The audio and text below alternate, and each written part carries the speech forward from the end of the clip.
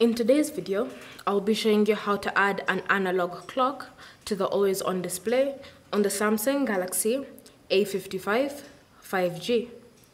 First, enter lock screen editor, and to do this, we have two ways. You can just open the settings app, scroll and select lock screen and AOD, then tap on edit lock screen. Alternatively, just go to the lock screen on your device and then long press, enter in your screen lock type if you have one set, and this will bring you to the lock screen editor. From here, tap on the current clock style and choose an analog clock from your options. You have one that you can use with numbers or without, and you can also change the color of the clock.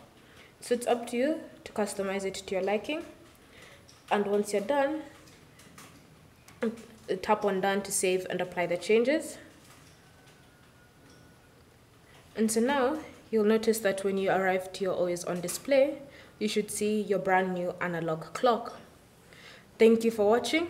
If you have any questions or comments, leave them down below and we'll get back to you.